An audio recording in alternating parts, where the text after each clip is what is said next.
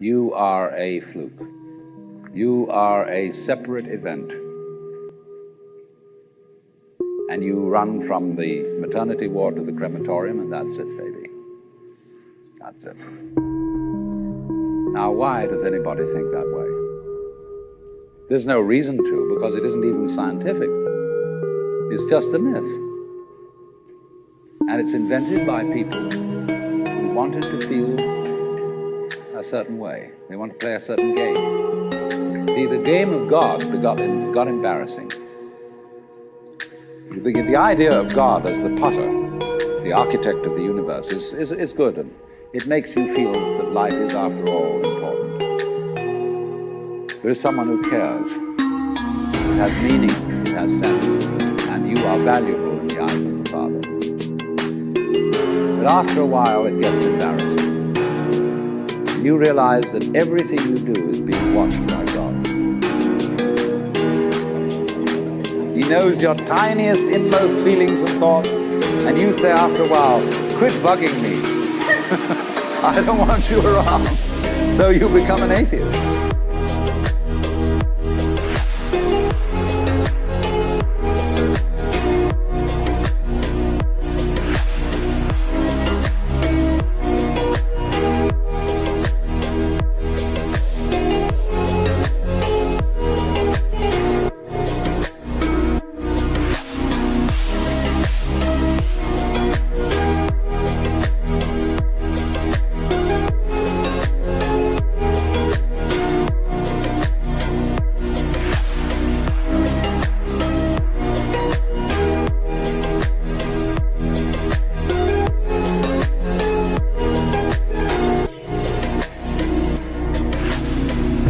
Just to get rid of it. Then you feel terrible after that, because you got rid of God, but that means you got rid of yourself. You're just nothing but a machine. And your idea that you're a machine is just a machine too. So if you're a smart kid, you commit suicide. Camus said there is only really one serious philosophical question, which is whether or not to commit suicide.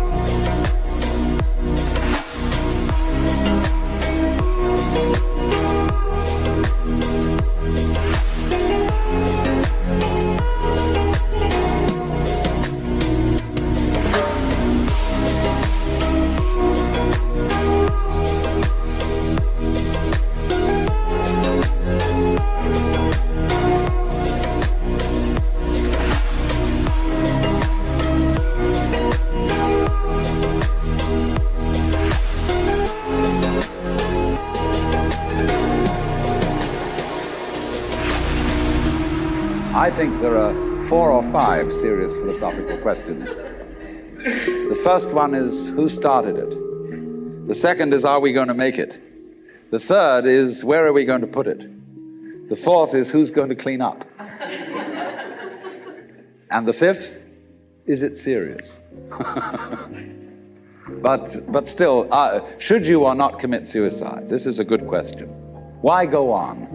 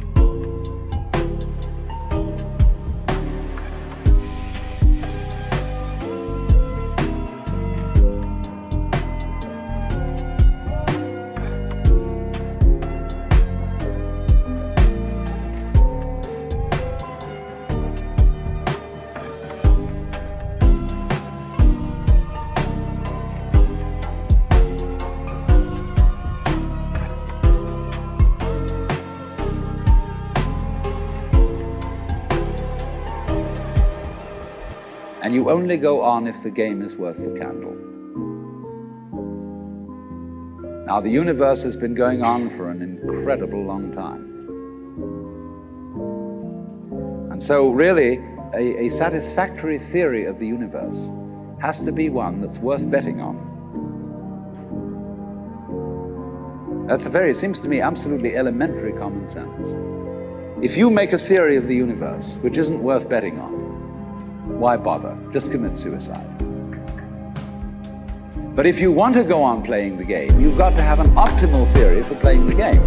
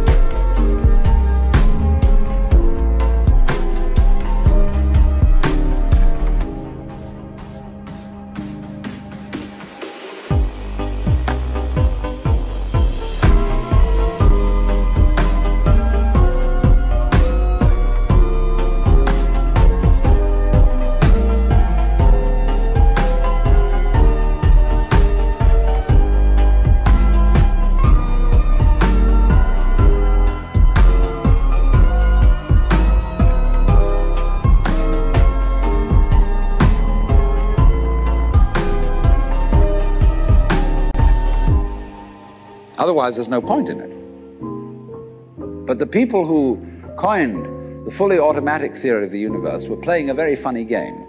What they wanted to say was this: all you people who believe in religion are old ladies and wishful thinkers.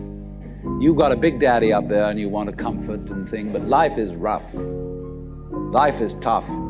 And success goes to the most hard-headed people. That was a very convenient theory when the European American world was colonizing the natives everywhere else.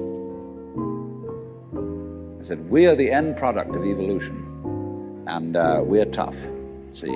I'm a big, strong guy because I face facts, and life is just a bunch of junk, and I'm going to impose my will on it and turn it into something else, you see? And I'm real hard. See, that's a way of flattering yourself.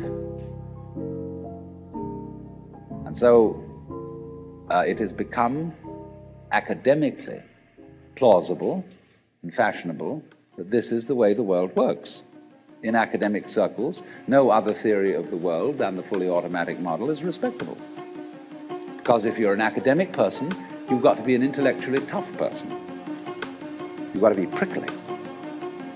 There are basically two kinds of philosophy. One's called prickles, the other's called goo.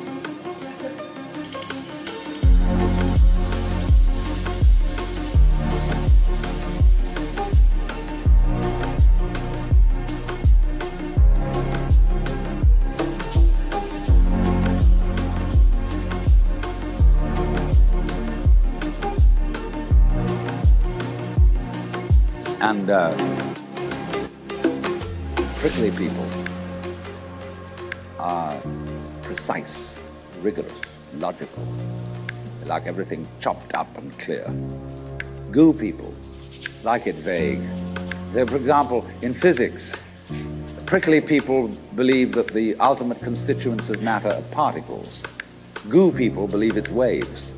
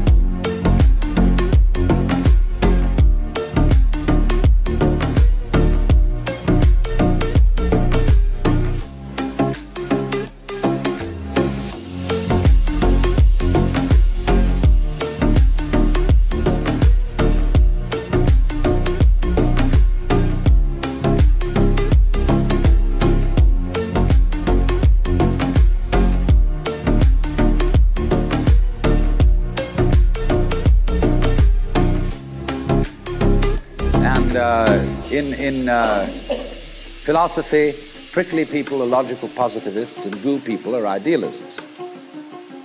And they're always arguing with each other. And what they don't realize is that neither one can take his position without the other person. Because you wouldn't know you advocated prickles unless there was somebody else advocating goo. You wouldn't know what a prickle was unless you knew what goo was. Because life is not either prickles or goo, it's gooey prickles and prickly goo. And they go together like back and front, male and female. And that's the answer to philosophy. See, I'm a philosopher, and I'm not going to argue very much, because if you don't argue with me, I don't know what I think.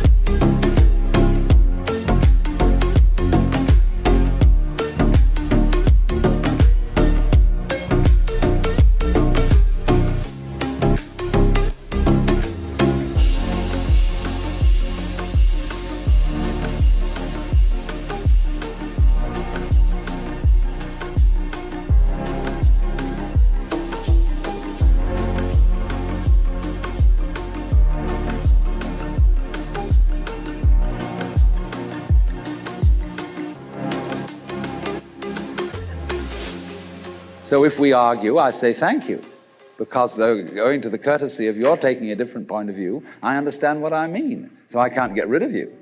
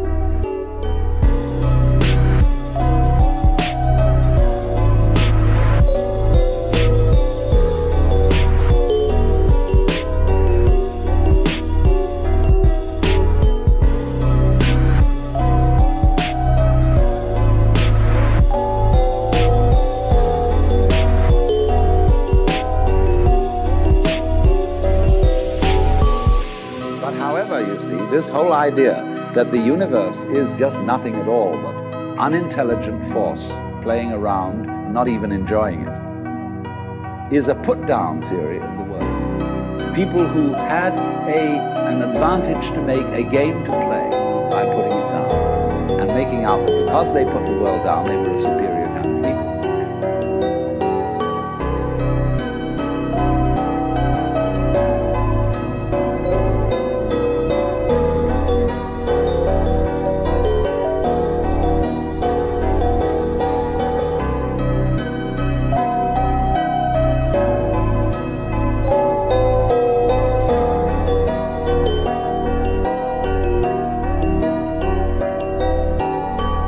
So that just won't do. We've had it. Because if you seriously go along with this idea of the world, you're what is technically called alienated. You feel hostile to the world. You feel that the world is a trap. It is a mechanism, it's electronic and neurological mechanisms into which you somehow got caught. And you, poor thing, have to put up with being in a body that's falling apart and it gets cancer, it gets the great Siberian.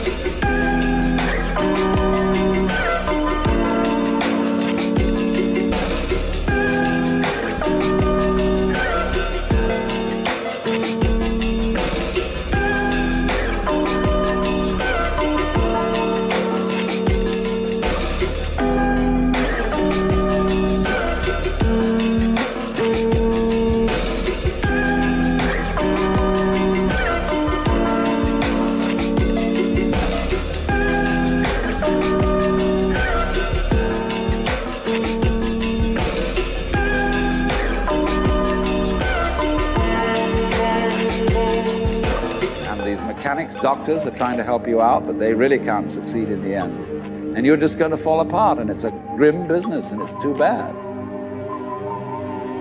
So if you think that that's the way things are, you may as well commit suicide right now.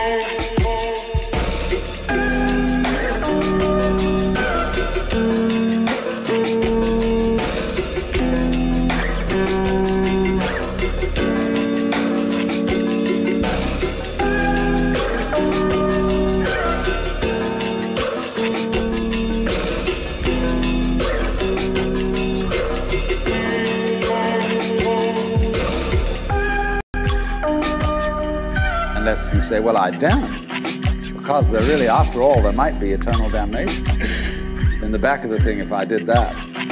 Or then I identify with my children or something, and I think of them going on and without me and nobody to support them. But of course, if I do go on in this frame of mind and continue to support them, I shall merely teach them to be like I am. And they'll go on dragging it out to support their children, and they won't enjoy it. And they'll be afraid to commit suicide, and so will their children. They all learn the same lesson.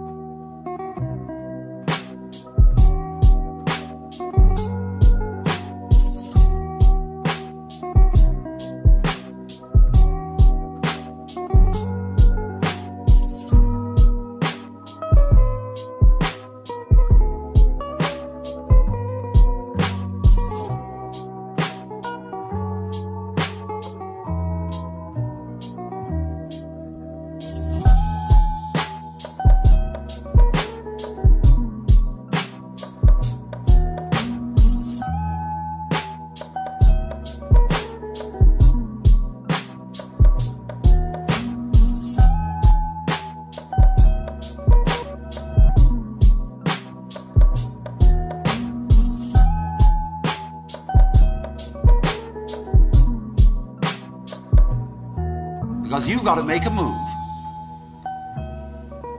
which will put yourself out of your own control into the control of a better. If you don't believe in the Christian kind of a God, you can believe in the Hindu kind of a God, who is your inner self. I remember the feel of the air touch my skin. Am I real? 'Cause I felt something leave from within. I feel empty. Have I got nothing left to give? Am I living? 'Cause I only felt alive with him. I'm driving in the night, the hood down. It's when I feel alive, when no one's around. The darkness deep inside comes to light now. But it's alright, it's alright. I can break no hearts if I got none. I won't break apart if I stay on the run. But sometimes in the night I miss the sun.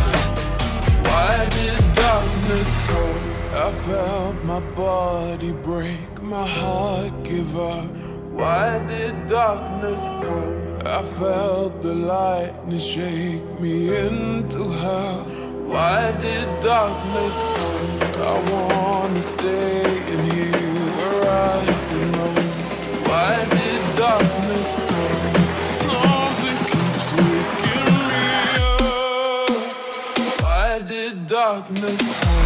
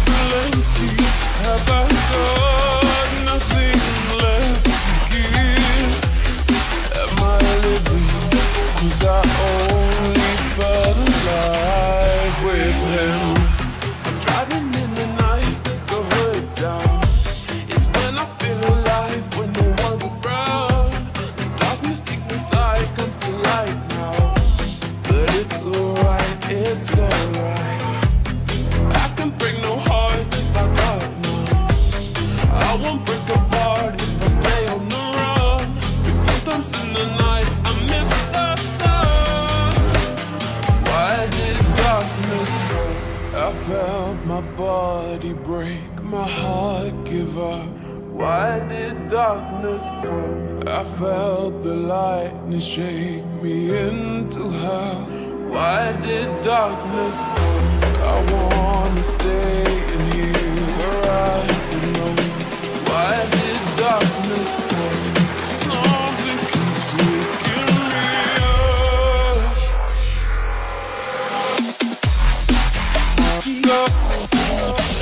Nothing left to give.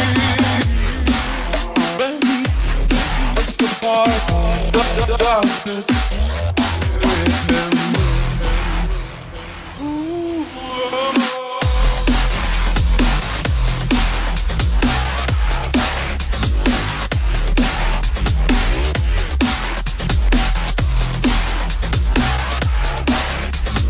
why did darkness?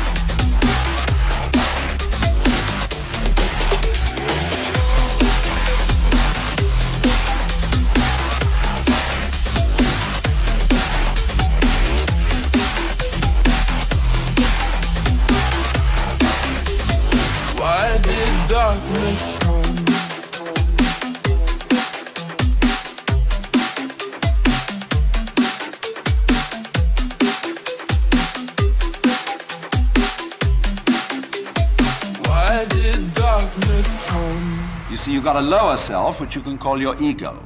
That's that little scoundrelous fellow that's always out for me.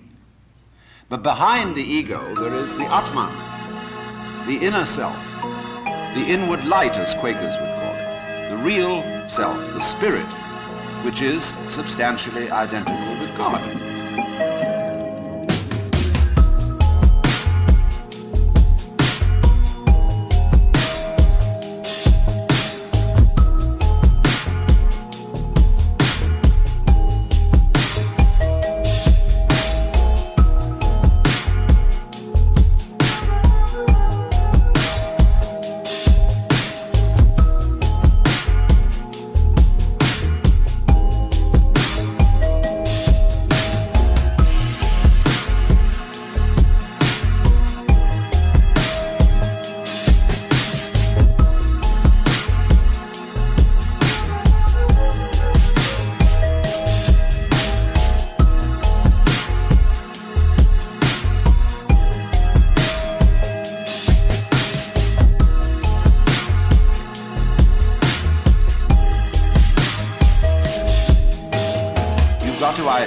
meditate in such a way that you identify with your higher self.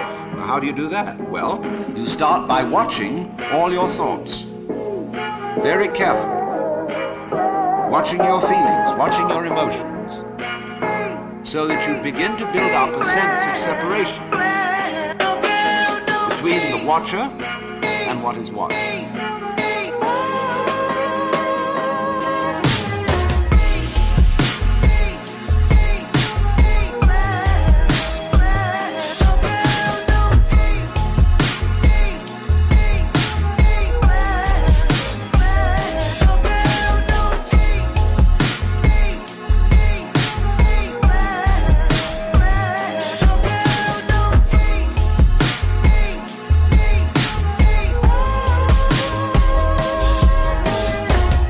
So that you are, as it were, no longer carried away by your own stream of consciousness. You remain the witness, impassively, impartially, suspending judgment and watching it all go on.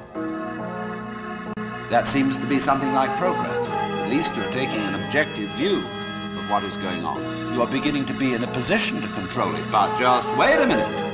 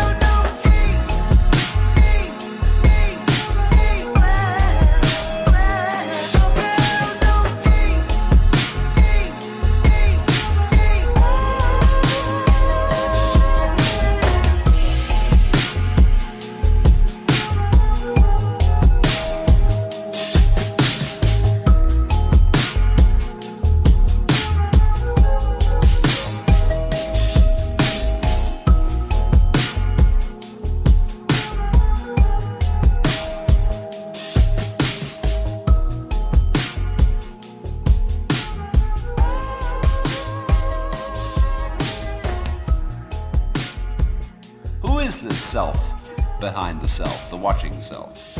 Can you watch that one? It's interesting if you do, because you find out, of course, that this is just as the problem of grace is nothing more than a transposition of the first problem. How am I to be unselfish? By my own power. It becomes, how am I to get grace by my own power? So in the same way, we find that the watching self, or the observing self, behind all our thoughts and feelings, is itself a thought. That is to say,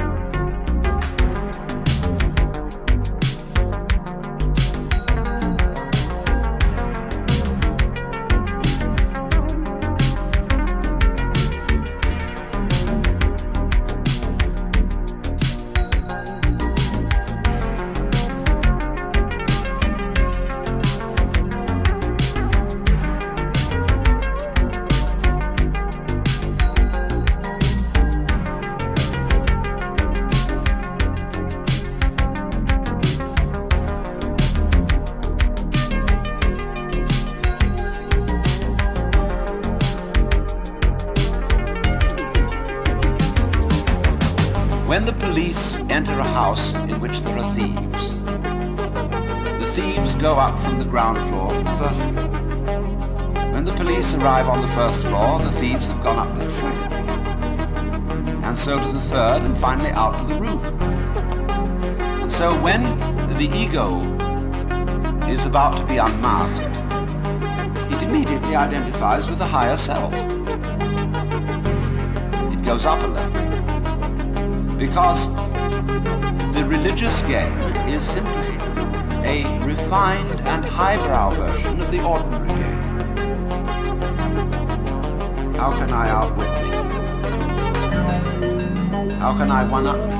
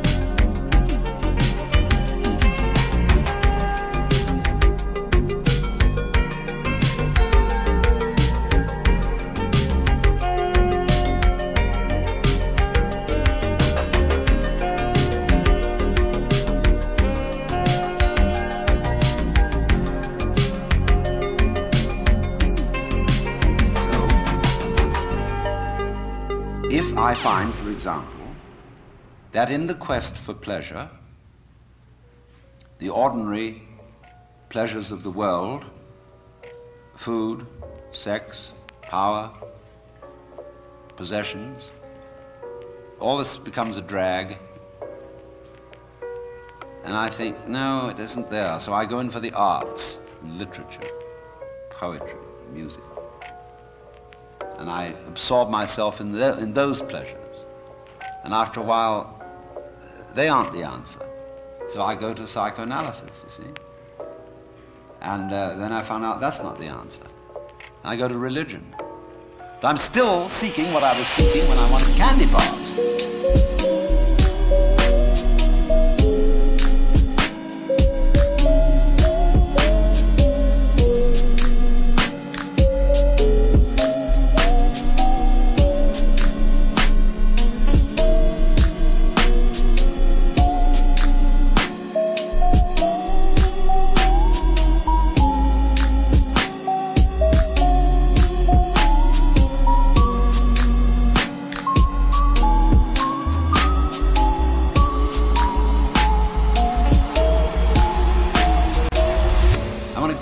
Goodie. Only I see now that, of course, it's not going to be a material goodie. All material goodies fall apart. But maybe there's a spiritual goodie that's not going to fall apart. But in that quest, the quest is not different from the quest for the candy bar. Same old story, only you've refined the candy bar and made it abstract and holy and blessed and so on. So it is with the higher self. The higher self's your old ego. And you sure hope it is eternal.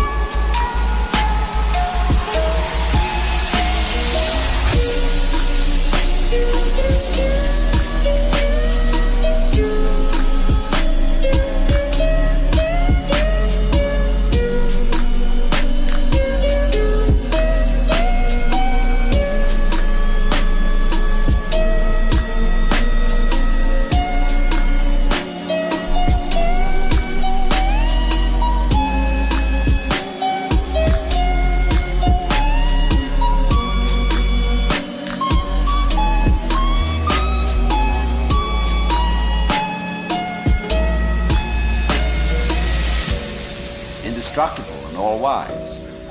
But then the great problem is how to get that higher self working. How does it make any difference to what you do and what you think? I know all kinds of people who've got this higher self going, practicing their yoga, but they're just like ordinary people, sometimes a little worse. And they can fool themselves. They can say, for example, well, my point of view in religion is very liberal. I believe that all religions have divine revelation in them, but I don't understand the way you people fight about it.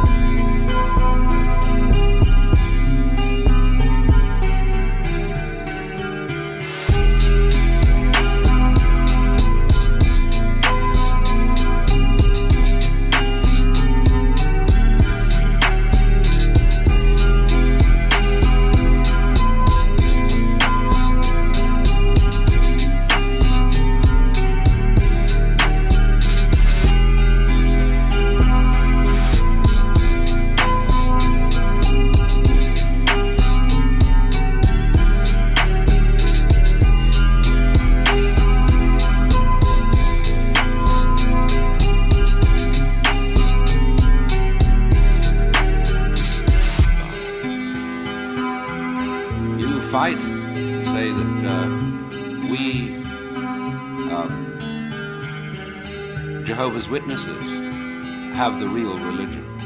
Others say, well, we Roman Catholics have it. And the Muslims say, no, it is in the Quran. And this is the right way. And somebody else gets up, and he may be a rather highbrow Catholic, and say, well, God has given the Spirit through all the traditions, but ours is the most refined and mature.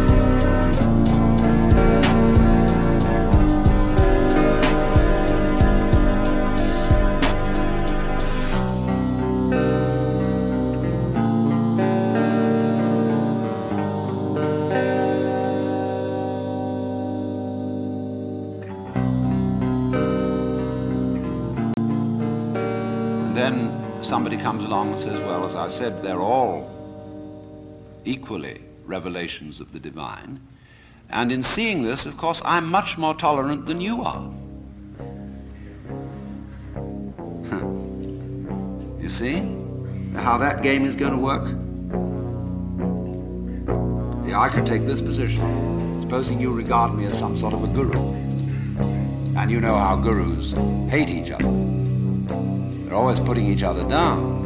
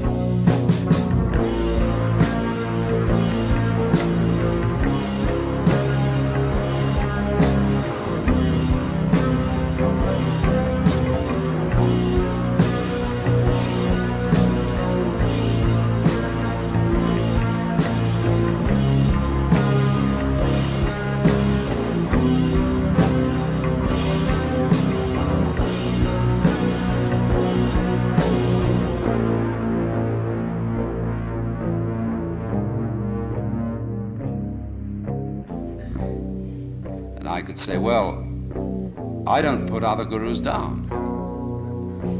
See, that outwits all of them. See, we're always doing that. We're always finding a way to be one up. And by the most incredibly subtle means. So you see that, you see? And you say, I realize I'm always doing that. Now tell me, how do I not do that? I say, why do you want to know?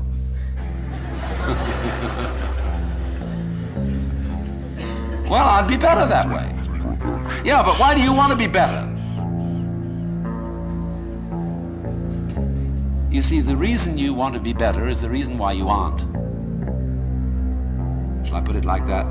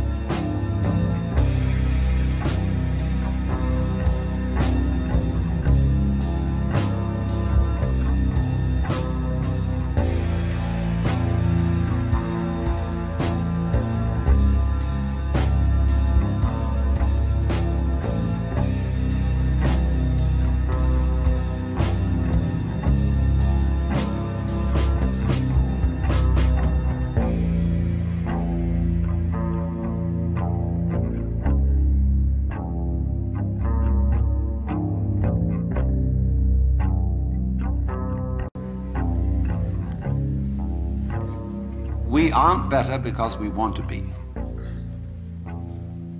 Because the road to hell is paved with good intentions. Because all the do-gooders in the world, whether they're doing good for others or doing it for themselves, are troublemakers. On the basis of kindly let me help you or you'll drown, said the monkey, putting the fish safely up a tree.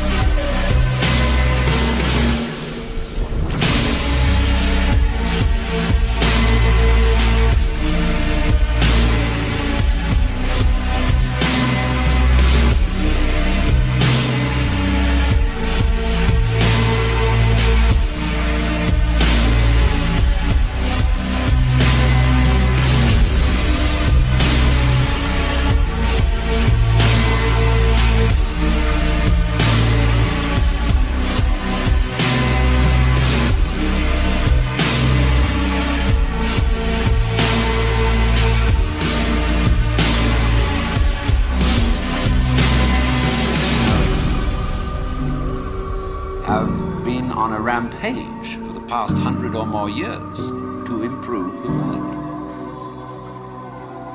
We have given the benefits of our culture, our religion, our technology to everybody, except perhaps the Australian Aborigines. And we have insisted that they receive the benefits of our culture, even our political styles, our democracy. You had better be democratic, or we'll shoot you.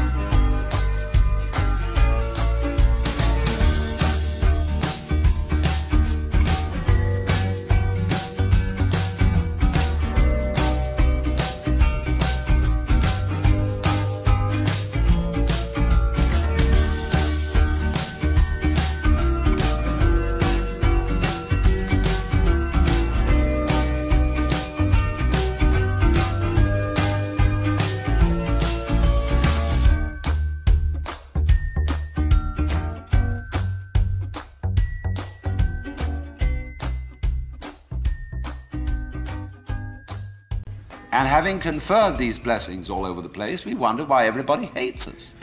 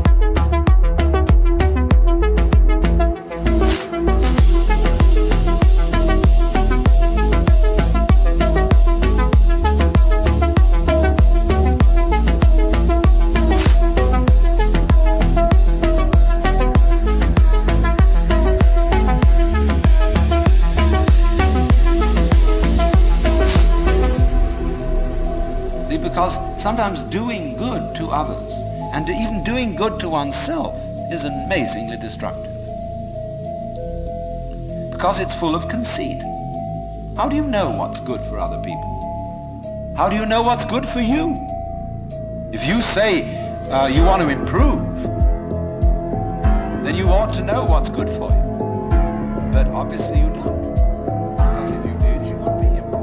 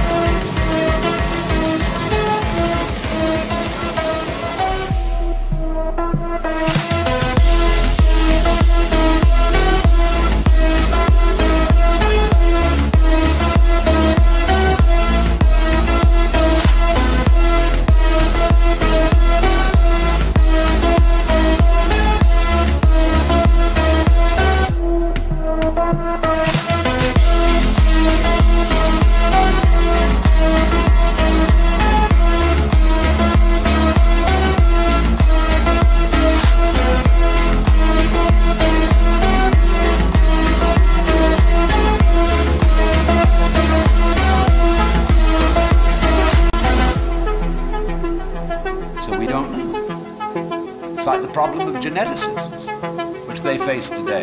I went to a meeting of geneticists not so long ago where they gathered in a group of philosophers and theologians and said, now look here, we need help.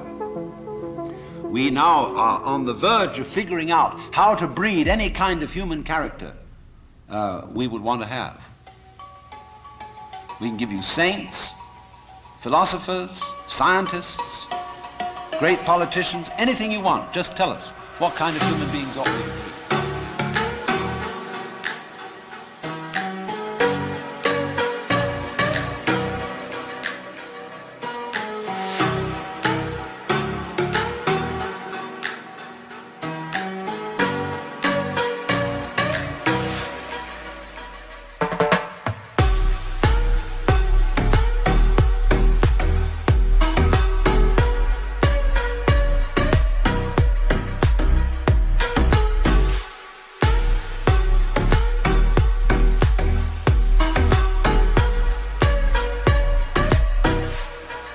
So, I said, how will those of us who are genetically unregenerate make up our minds what genetically generate people might be? Because I'm afraid very much that our selection of virtues may not work.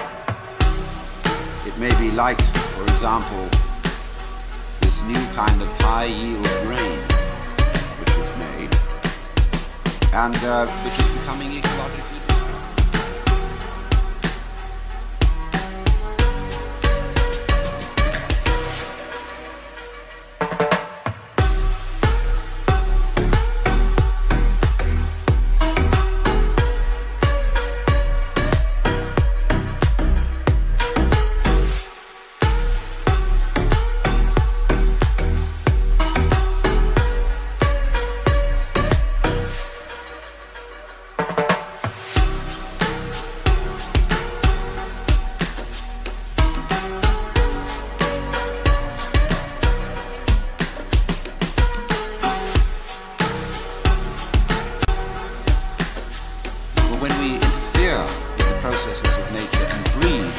Plants and efficient animals. There's always some way in which we have to pay for it.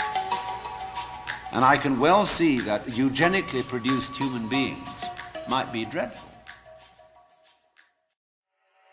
Every day we escape, losing all of our faith. We can't live this way. Feel me slowly fade away. Feel me slowly fade away.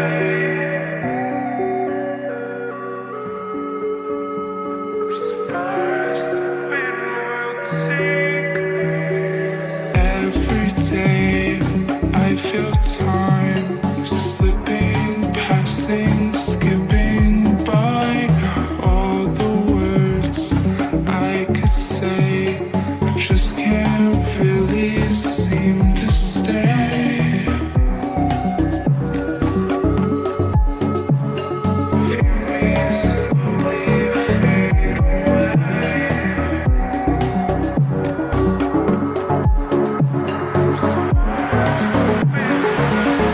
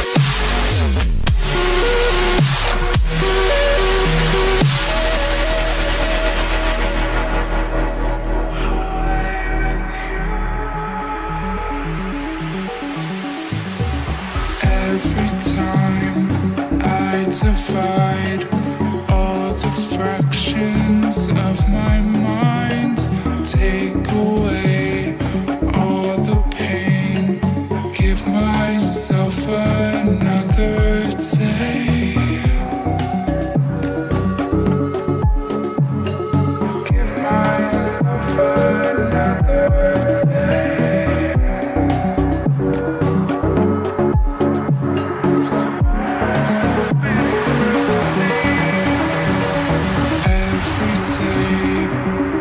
Decide if we'll ever see the sign. I ignored all the lines showing me eternal light. Showing me eternal